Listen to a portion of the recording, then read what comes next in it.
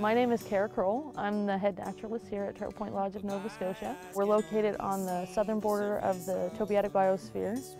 We're mainly an accommodation, but we also provide culinary experiences as well as expeditions and outings. We also primarily focus on edible hikes.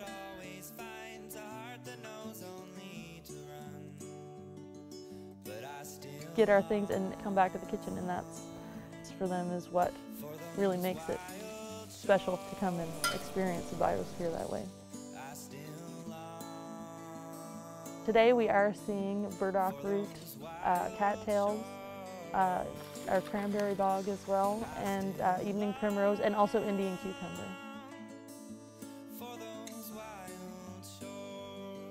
I think that guests that come here just have a unique experience. They're able to experience the biosphere in all of its areas, whether it be on the water or hiking, and they go home with a sense of nature is out there, especially on the edibles hike.